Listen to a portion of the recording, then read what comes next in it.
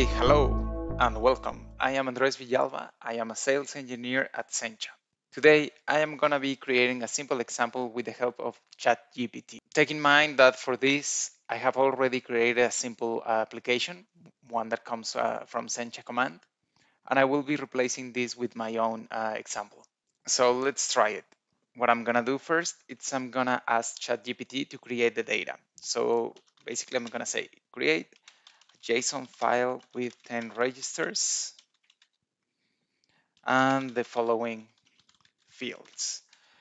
I want to create something generic, so I'm just going to say an ID, a country.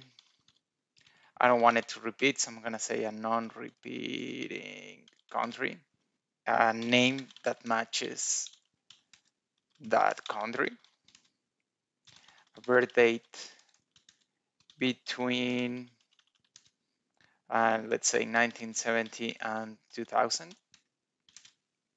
a number between say 200 and 300 with 2 decimal points, and finally percentage. I'm just gonna hit enter and let ChatGPT create everything. It might take a few minutes. Okay, now that it has been created, I will now create the XJS store. So create an XJS store that loads the data from the previous generated JSON. I'm gonna hit enter and let ChatGPT work its magic. As you can see, it's creating all the fields. It's even specifying the date format, and it's pretty much done. Now it's gonna explain what this is all about. And now I want to create a grid with this information. Okay, now that we have the store, I'm gonna ask ChatGPT to create the actual grid. So define an Ext JS grid that shows the data from the previous store. So as you can see, it is now creating this data. Take in mind that we may have to change a few things, but it's working quite good. And now, just for fun, I will ask it to create a chart. Create an XJS pie chart using the name and percentage from the previous store.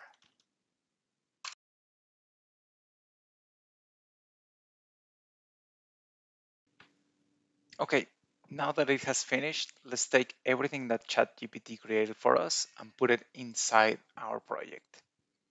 Okay, so the first thing I'm gonna do is create the actual data. So I'm gonna create a folder that I'm gonna call data.json. And from our ChatGPT, I'm just gonna copy the JSON, paste it here. I'm gonna beautify that code. Here it is.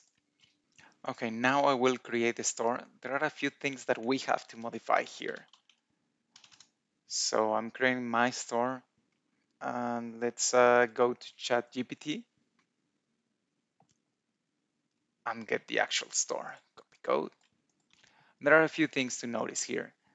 The xdefine is using the my app name for my app, and that's not correct. When I created my own app, it was called app.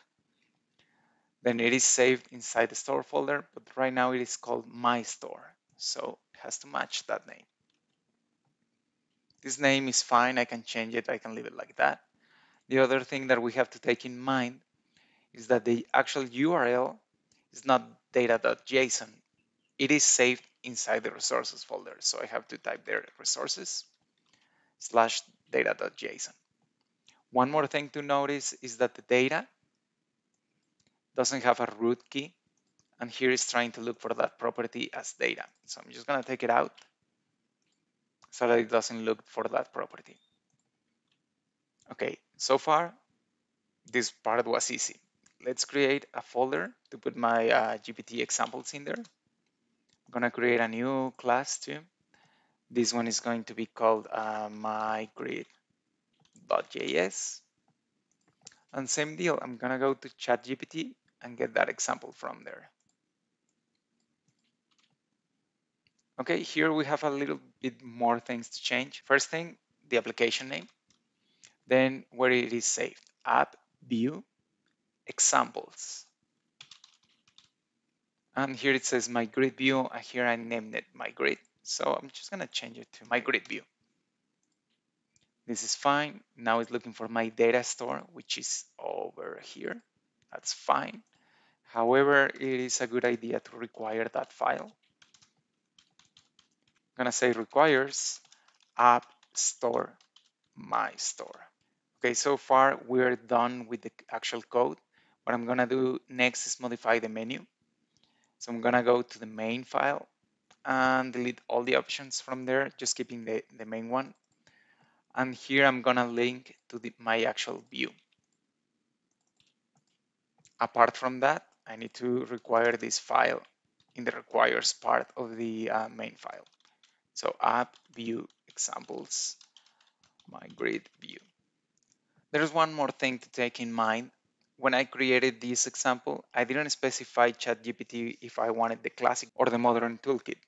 So it did what it wanted and it used the modern toolkit and my application is in classic. So basically I'm just gonna change it by hand. Let's see if it works. And there it is. We have our data that comes from the JSON file that was created. If you remember, we also created a chart. So let's just create my chart, my pie chart.js.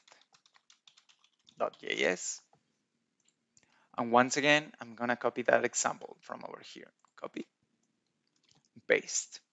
Make sure that it says define and not create. We're defining a class. So I'm just gonna go back to main. I'm gonna include that pie chart. And I'm gonna add a new menu option.